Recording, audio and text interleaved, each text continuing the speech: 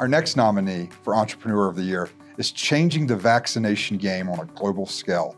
They are PharmaJet. PharmaJet's a needle-free jet injection technology, and we focus on immunizations, in part because we're committed to global health. But along the way, we determined that we could probably improve the immune response using our fast fluid injection.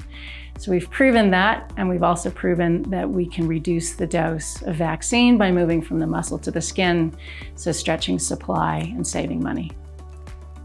What's unique about PharmaJet is that there isn't another PharmaJet, and we've been at this for the last, in earnest, 12, 15 years of development of our technology, and we have the ability to protect it through patents. We have about 48 different patents that are issued, more that are pending.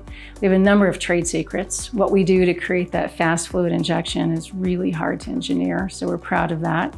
And then if you add on top of that the regulatory claims, FDA, CE mark, WHO pre-qualification, those are for devices. And then the icing on the cake is that we have clinical claims, which means that we've gone through the clinical studies in humans to be able to prove that our vaccine delivery is safe, efficacious, and in some cases, superior in immune response to needle-based delivery.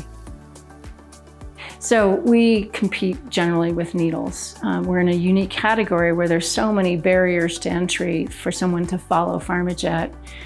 But the truth is that we'll never replace needles altogether. And where we focus is where we excel. Either we can reduce the dose by moving from the muscle to the skin, and the immune response is the same or better, or we can make certain vaccines and cancer therapies work better by virtue of our fast fluid injection.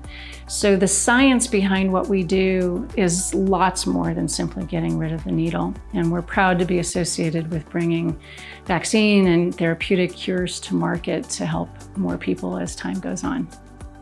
Given that Colorado is a pretty special place to be, I think that we've had benefit of people who like to live here and work here and all decide that actually Jeffco and the ability to commute to where we are, which is where all the highways kind of converge, is really convenient for everyone. So we employ a very high or highly educated population, and people who can discern, where they want to be, what they want to spend their time on.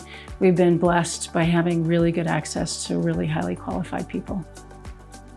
We've had amazing mountains to climb and valleys to go through, but it's a really rewarding journey, and particularly rewarding through the impact that we have in helping cure disease, things like polio, keep people safe, things like COVID, influenza shots, etc.